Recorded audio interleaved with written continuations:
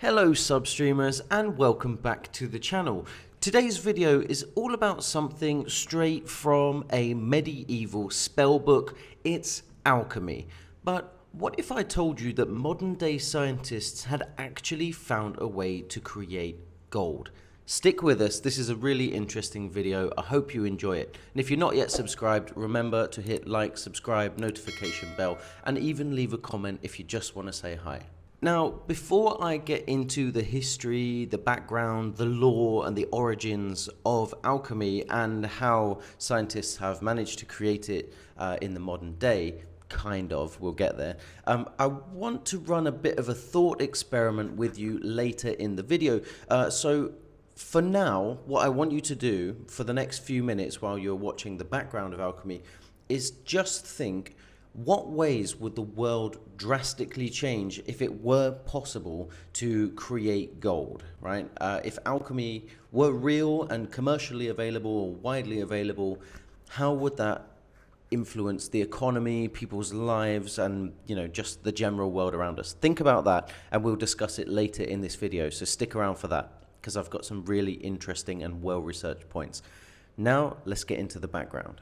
So I guess the first question for this video is, what is alchemy? Now, some of you have played different kind of video games. You may be familiar with alchemy as the skill or art of being able to turn anything into gold, but it's more than that. If we go back historically, it was a mix of philosophy, mysticism, metallurgy, and more. And even medicine kind of comes into alchemy in some ways. So what we're talking about with the birth of alchemy is a period in time where people believed that everything, literally everything, I mean, look around, all this beauty, was made from the four elements: earth, wind, fire, and air. And so early chemists, scientists, philosophers believed that alchemy was the way forward and that they could somehow turn anything into gold or anything into anything else. Now, their ultimate goal was the legendary Philosopher's Stone. Yes, even Harry Potter fans will be familiar with the Philosopher's Stone.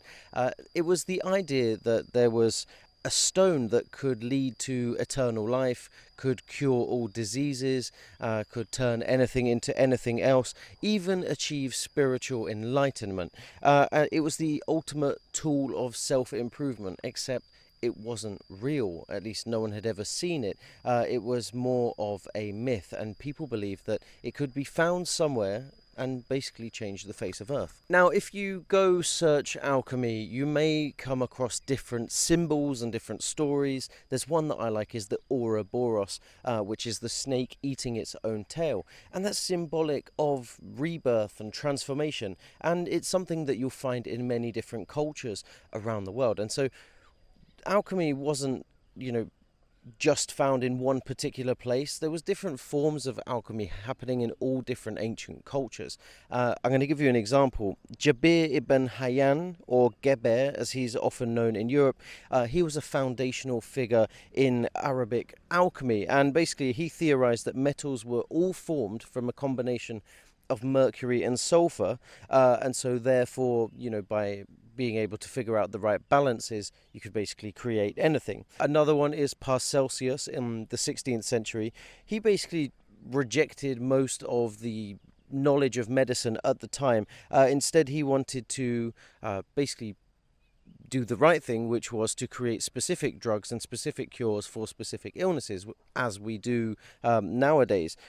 Back then, they thought that one thing would cure everything, right? So they were looking for the perfect cure for everything, which of course doesn't really exist. So then you've even got another example, Sir Isaac Newton. Now, he obviously gave us gravity and calculus and lots of other incredible things, but actually what many people don't know is that his main focus was on alchemy, and so he also had this belief in the vegetable spirit, and he felt that alchemy was a divine path to understand the universe's secrets. And thank you, Car, for interrupting that scene. Now, the face of alchemy has changed somewhat over the centuries, from, let's call it ancient mysticism, to what I guess we now call modern chemistry. And it kind of started to change around the 17th century with a scientist called Robert Boyle. And Robert Boyle is responsible for a lot of early medicine, and yeah, he kind of started to shift the focus from mythical transformation into empirical observation. You know, what can actually be done. Well, then, in the 20th century, things really took a change with the birth of nuclear physics. And nuclear scientists realized, hey, if we start messing around like with the very building blocks of atoms, protons and neutrons, then we really can actually start to change the elements, or change one element into another. Now, it's not easy.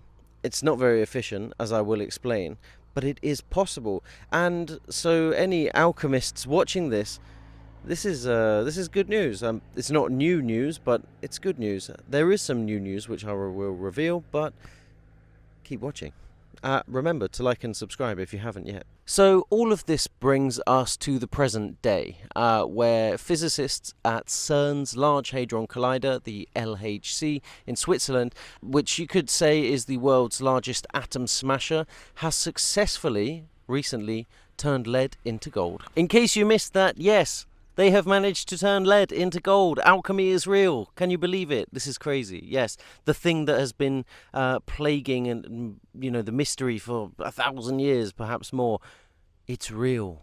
Wow, who'd have thought it? So the question you're probably asking now is how?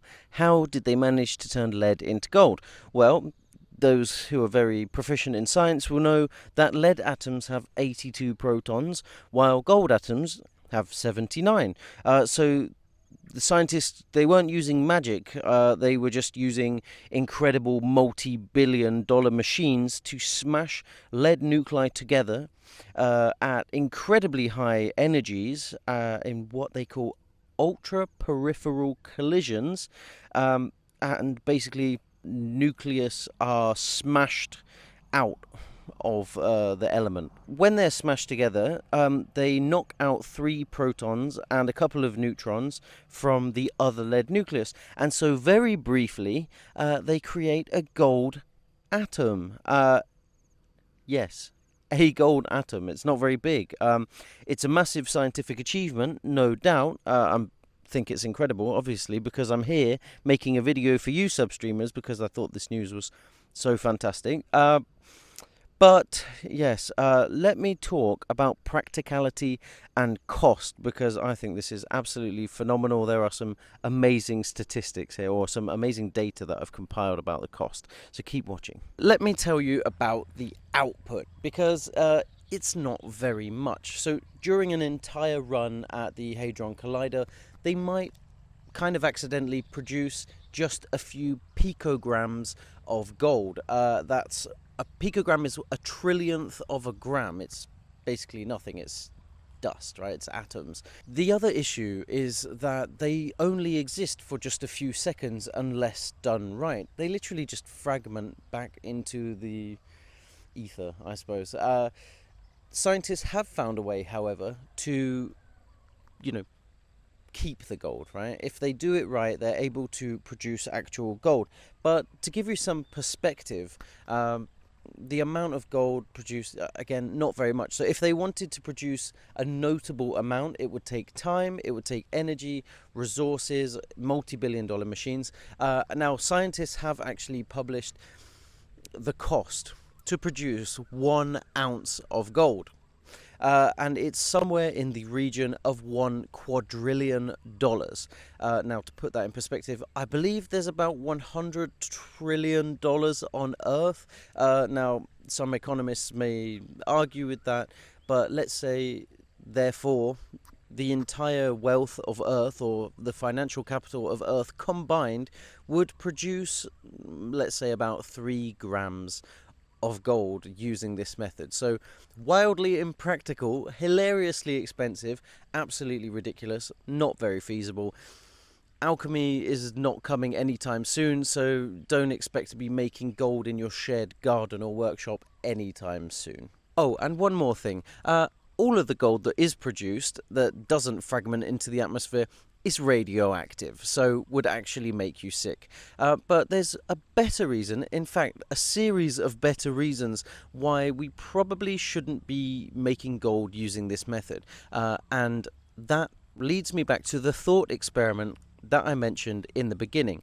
I wanted you, I still want you to think about how the world would change and be impacted if it were possible to easily make gold. And now it's time to get into those points. Sorry, that's it. Let's get into it. I want to know what you thought, so let me know in the comments how the world would be impacted. I've done my own research and I'm going to share it with you. So let's say, for example, by some miraculous breakthrough, alchemy does become commercially viable, and you could literally take leaves and turn them into gold, dirt, soil, anything, and turn it into gold. The impact would be absolutely catastrophic. There would not really be any good outcomes. Now, again, I want to hear your opinions on this, but I'm going to tell you what I think would happen to Earth if this is what happened. So, first, gold is about supply and demand, and the fact that it's a scarce resource. So once it becomes in abundance, it loses all its value and will absolutely plummet. The price of gold would pretty much become zero, especially that's especially damaging considering that it's used as a store of value, and if it were to become as common as sand, it would not really have any rarity. It may still have some industrial uses, so its value may not go to absolute zero. We may then find new uses for it because of its abundance, but it would not hold its value like it does now. And that's bad news for the gold mining industry, which would pretty much disappear overnight. Poof, gone, and all of the billions and billions of dollars that are there, and thousands, tens, hundreds of thousands of jobs that are part of the gold mining industry. Think about this one, perhaps would impact you the most, would be the collapse of central banks. Even though, you know, the dollar has been depegged from gold a long time ago. Sorry, I got ants on the camera. Banks still hold a lot of gold to back their currencies, or central banks of, you know, nations hold gold, and wow, if it becomes worthless, so do your currencies. The dollar, the pound, the euro, many others completely just going to become worthless, and we'd have to re-evaluate and redesign the global economy very fast to avoid complete societal collapse. Now that's would be very good news if you hold cryptocurrencies, because I think they would then become the de facto currency. Bitcoin would become the new global currency in the face of gold's absolute collapse. It's also getting attacked here. Very bad news if you're holding gold as an investment, because your investment would be gone. And yeah, bye money, bye wealth. So let's say overall it would be a massive economic earthquake. It would lead to wars, famine, disasters, all kinds. I can't even think that big to imagine just how damaging it would be. Perhaps you can, and again, I'd like to know in the comments. There's probably been some kind of sci-fi or something, or fiction that's covered this story. I don't know about it if there is, but I'd love to read it. A world where gold and alchemy is real, and just how bad that would mess up the earth. If that hasn't been written, I'm going to stake a claim to it that I want to write that. Staking a claim, that's a gold joke there for you. I want to summarize before we move on to the next bit. The great paradox of alchemy, right? The alchemist's dream to convert anything into gold, paradoxically, would make gold worthless. So if the alchemist's dream were to be fulfilled, it would crush his own dream, or her own dream, and turn their most coveted and beloved element into something worthless and trivial.